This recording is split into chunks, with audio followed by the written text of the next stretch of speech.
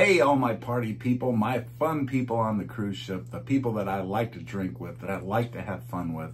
The reason you're watching this video is because, well, you want to find out what it's like or how to host your own bar crawl. Now, you're talking to somebody, or you're watching somebody, I should say, that has hosted dozens of bar crawls across almost the entire Carnival fleet. And I've been told so many times, and it's such a great compliment, that this was the best bar crawl they've ever been on, right? And people say, you know, well, we've been on other bar crawls and they weren't very organized, but this one was so organized and it was so much fun. You know, what did you do? Well, I'm going to tell you what I did, and I'm going to tell you just how you can run one just as successfully as I do. Give you the step-by-step instructions right after this. Cruise Coach! Yeah! I love you, Coach Cruz. I love you! I just can't get away from a good time. Coach Cruz, like, subscribe, share. You know what to do. Okay, so hosting a bar crawl. What is one of the big keys to success? Okay, first key, Facebook. You might be saying, what the heck does Facebook have to do with running a successful bar crawl? It has everything to do with it. Okay, so some of you may not know this. As a matter of fact, I would say 2/3 or more of every cruise that you go on, people are oblivious to Facebook groups. Okay, maybe they don't belong to Facebook, or maybe they just didn't know these groups existed. If you're one of those people, listen up. If you go to Facebook and you type in the name of your cruise ship, right? And you type in the date that you were sailing away, the date of embarkation, I can almost guarantee you are going to find your sailing and somebody's already created a cruise page for your specific cruise. All right, now it gets better. This is where the whole planning comes into effect. Now, the closer you get to your cruise date, that number of people that join that cruise page to get information, to share ideas, to ask questions, things like that, it keeps growing and growing and growing. I've been in several cruise pages that are over 1,000 people. Now, you might say, okay, well, I'm going on a ship that carries like 5,000 people. 1,000 isn't that much. And you're right. That's why I say there's only like 20-25% of the people even know about Facebook cruise pages. But like I say, those who do are that much more in the know, and they get some great ideas on what to do for their vacation and how to maximize it, including finding some events that aren't Carnival specific, or aren't Royal Caribbean specific, or aren't Norwegian specific, Virgin, whatever your favorite cruise line is. They have events that they plan on their own outside of the cruise line. And a bar crawl is just one of those events. A slot pull, for example, might be another one of those events. There's a bunch, you know, there's, what's the thing where people tour other cabins and things like a cabin crawl, check out the different cabins, a gift exchange. There's all these different kind of events that people host, and you know, they can be a lot of fun. So if you're of like minds, you know, people that like to hide ducks and things like that, sometimes they'll have meetups and all that type of stuff. So what you'll do is at the top of the page, you're gonna find the events. Now click on that events button. Once you click on that events button, you're going to see some of these events that I told you about if the cruise page is a few months old, right? And what you're going to do is you're going to create your own event. If you look on there and there's no bar crawl, and there's a good chance there's not going to be one, you could say, okay, I'm going to make the party happen, right? I am going to do this. Now, here's a big suggestion for you. I suggest doing it on a sea day. I like to do my bar crawls at the very beginning of the cruise. You can't do it day of embarkation because you get on there, people are trying to unpack, everything else like that. You have your sail away party. By the time the sail away party's done, it's pretty much time for dinner, right? And so you're going to go to dinner, and you know, then you get into the evening's festivities. There's just not time. It's not a good time to do it on the day of embarkation. Now, the next sea day, often that is the day that I do it. I do it a different day if there's an additional sea day. Now, some of your longer cruises, some of your 7 days, but a lot of your 8 days might have a second full sea day at the front end of your cruise before you hit any ports. The reason I choose to do it on the second full sea day is usually on the second day of the cruise. That is your first formal night. Okay, now I start my bar crawls around 1 o'clock, and they typically last about 3 hours, and you know, sometimes a little bit more depending upon how much fun we're having, right, at the after party and things like that. So once you get done with that, is you might guess if you've had about 7 drinks and you're partying and having fun, you might be a little bit tipsy. You might need a nap, get a shower, clean up, everything else like that. So by the time you wake up from all that and it's time for dinner, maybe you haven't sobered up 100% yet. And I have had a couple people complain to me about, yeah, you know, I didn't take the most perfect pictures because of the bar crawl, but they're happy about it. You know, it's just kind of a joke after the fact. And I'm like, yeah, sorry. You know, so that's one of the reasons, though, that I pick, you know, that second C day if it's available. So that's what I suggest you do. But if it's not available, then you're just going to have to go on the formal night. And like I said, let people, you know, tell them at the end of the bar crawl, hey, you know, go back, get a nap, get a shower, get rested up so you can take those nice formal pictures if that's something that you choose to do. All right, so that's the suggestion. The other reason for doing it so early in the cruise, because some people say, why don't you do this later in the cruise? Well, I've done them later in the cruise, but it's usually a second bar crawl because people have had so much fun on the first one. The whole point of doing it at the beginning of the cruise is so you can have fun and you can meet people, right? You want to meet fun people that are fun to hang out with. If you see them at a bar, you have a drink with them, you talk, you have a good time together, right? And you want to keep hanging out with people that you have fun with all throughout the cruise. At least a lot of people like to do that. So when you do that at the beginning, you meet a whole bunch of people and you have a whole lot of fun. And then throughout the cruise, you got a bunch of friends, right, to party and hang out with. So that's why you do it. Okay, so after you create the Facebook page, you give the date, you give the time, you name the bar where you're going to be meeting up and all those things. Now, you just got to get people signed up. Now, another reason that I like to have shirts included in my bar crawls, there's a couple of them. For one, if you're all dressed the same, you're all going as one big group, you're easy to identify. People see the party coming and they turn their heads and, you know, they get jealous, right? And they're like, oh man, that looks so fun. I wish I could go on it. Now, I don't require people to purchase shirts. Now, this is one of the shirts that is used on the bar crawl. They come in all different colors. So for me, it's a Coach Cruise bar crawl, right? And people get these shirts in a variety of different colors. So we just look like the Caribbean party walking around from bar to bar, screaming, yelling, having fun, laughing, all that, right? And, you know, like I said, there's a big design on the back with this dog logo and, you know, the slogan, just can't get away from a good time, right? And real big on the back. And people like these shirts. So and people have ordered them, you know, outside of bar crawls just because they like the design and it gives that Caribbean feel and everything. So it's like a cruise shirt, right? All right, so when you create this event, you're going to have some people sign up. Initially, it might just be a couple people, 4, 5, 6 people, and you're like, oh, wow, this didn't get the reaction I wanted to right out of the gates. That's fine. You know, the longer away you are from your cruise sailing, the less people that are going to be signed up. I mean, it's just natural. It's going to grow and grow and grow, just like the cruise page grows. When you sign up for your cruise page, there might only be a couple hundred people in it. But as you get closer to the cruise, you might have 700, 800, over 1,000 people signed up for your particular cruise on the Facebook page, that is.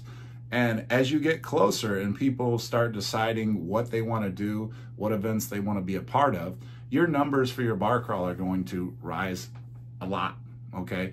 I've been, for example, just a month away from a bar crawl, and I've looked in past bar crawls and said, wow, you know, I only have like 25 people signed up for this bar crawl. This one might be a dud, you know? And then before I know it, a week out, there's like over 60 people signed up. And it turns out great, right? All right, now, you've created the Facebook page. You have your big group. Let's say, I used that number 60 earlier. All right, let's say you have 60 people signed up. There's still going to be a no-show factor. If you have 40 people that bought a shirt, you can count on, I would say, 37 of those people showing up. I mean, if they bought a shirt, they're part of it, you know. They put their money down on something, it's like, I'm going to be there. If you don't do shirts or do something that, you know, makes the people feel like almost obligated or locked into the event, there's a good chance they're not going to show up, right?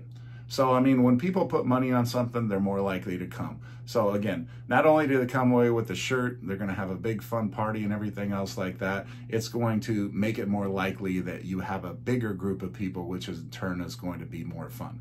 Okay, so you come in and here's what you got to do. This is the nitty gritty of it.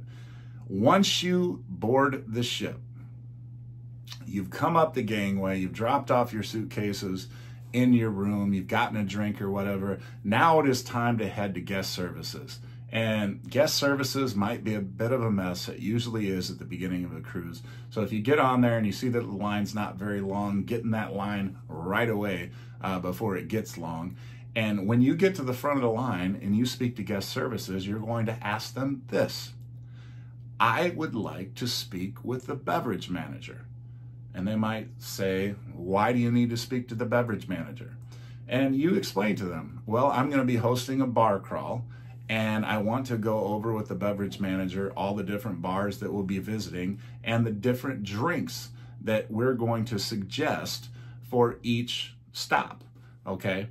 And I've never had them decline. I've gone there times and they've called the beverage manager and the beverage manager has been busy, but they've said, okay, you know, the beverage manager is either going to call you and you can come back down, or the beverage manager will meet you at dinner or something like that. I've had, you know, beverage managers come up to me day of embarkation while I was seated for dinner and talk through the whole thing. And it didn't bother me a bit, right?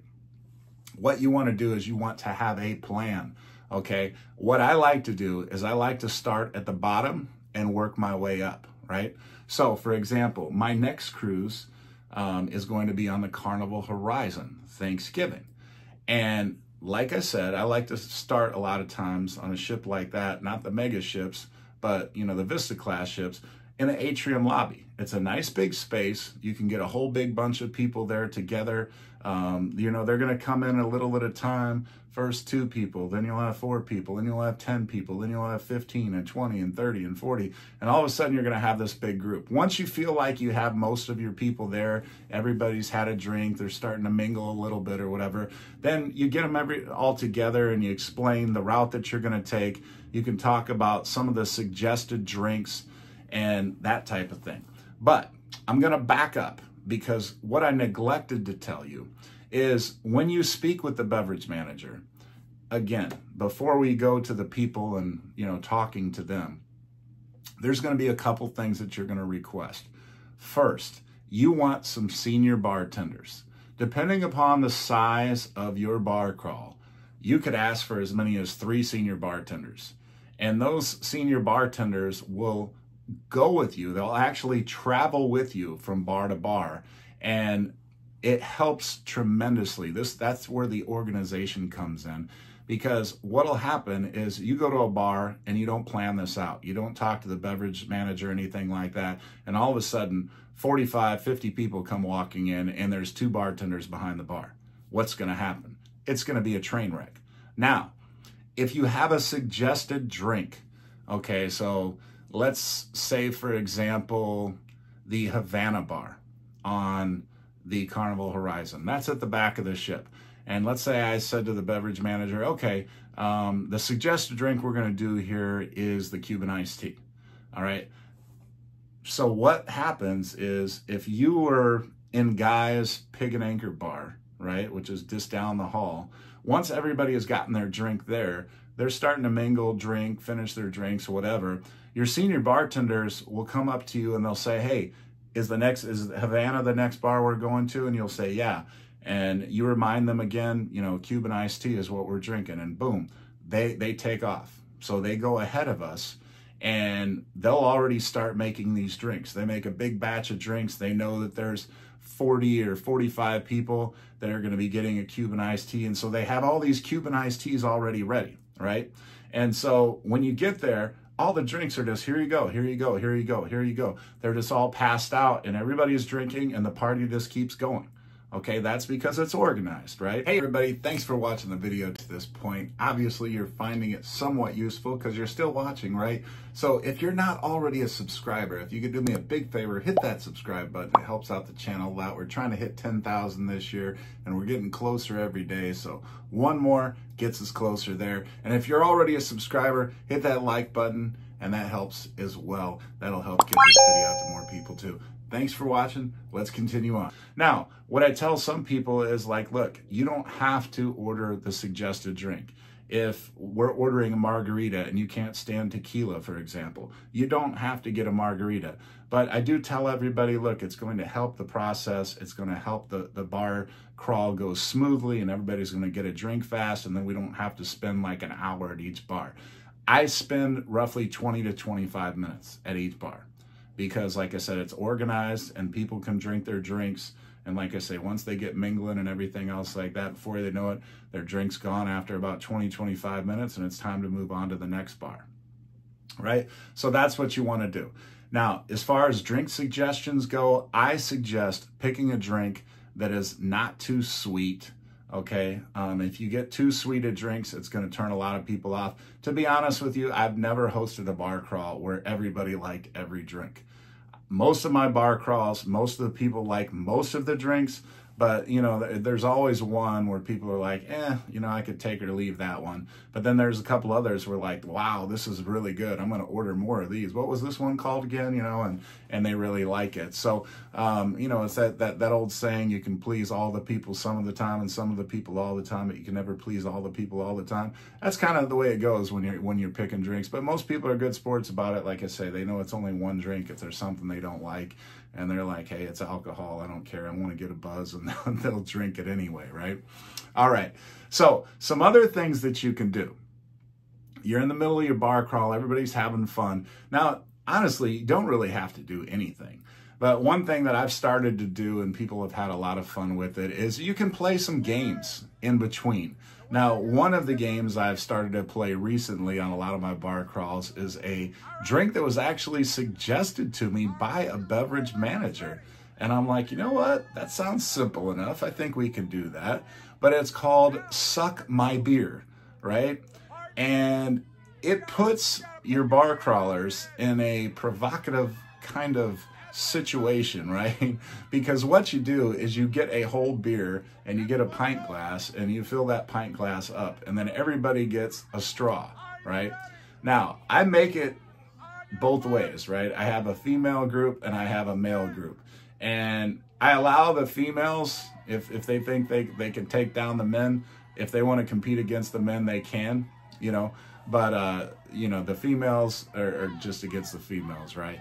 And then I have some sort of a prize. Sometimes, you know, I've been nice enough to know some people within Carnival, and they've given me a couple ships on a stick, and I, you know, will give the ships on a stick as a prize or a medal or something like that. But I try to give away some kind of a prize, right? And so, you know, for example, you might have the ladies starting off first, and so what their partners do, if it's their husband or, you know, if they have a girlfriend, whatever, is they put the beer, the full beer, in between their legs, right, with the straw. And then, you know, the person is down on their knees and they have to suck the beer out of the straw. So you can imagine how that looks. And here's a little video, of course, that is showing you just how that looks. But everybody just thinks it's a riot.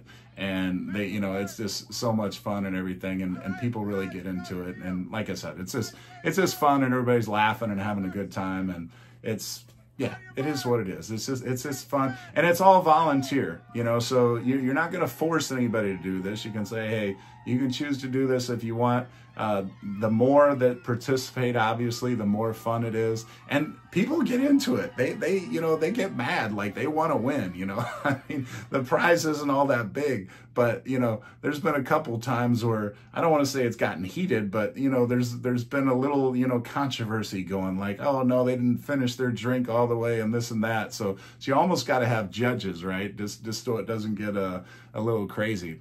And yeah, so that's one of the things you could do. Another thing that I do, and this is if you want to decide to take money out of your own pocket. I choose to do this, but I get Lay's.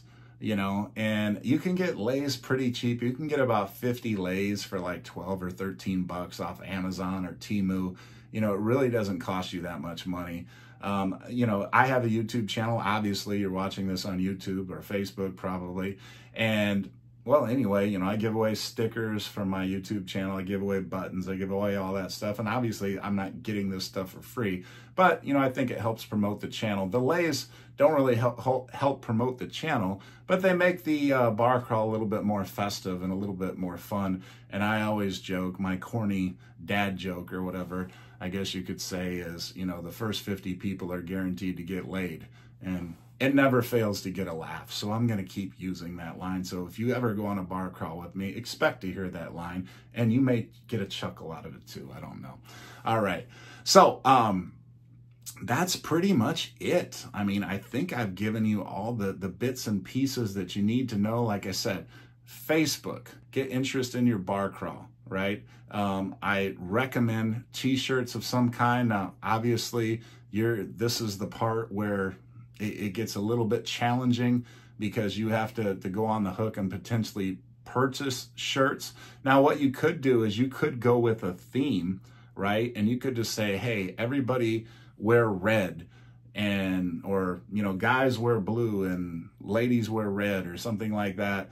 And, you know, you could just have people wear certain colors if you don't want to get, you know, an actual t-shirt. Whatever you choose to do, make it your own. You know, I've made the bar crawl my own. I've put my own twist to it. Like I said, people have had nothing but good things to say about my bar crawls. It's one of the things I'm known for. It's one of the reasons why my YouTube channel is as successful as it is. Some of you may have gone on that bar crawl and became a subscriber and started watching my videos. If it's not something you want to do, you would just like to participate in a bar crawl, and you find out that nobody is hosting one on your particular cruise, share this video on your Facebook cruise page and just tell people, like, hey, I don't want to be the host for this, but this guy gives you the instructions on how to host a good bar crawl. I want to participate. I will be the first person to sign up for the bar crawl, but I just don't want to be responsible for it. You can do that too. Just share this video on your Facebook cruise page and ask somebody to be the hero, right?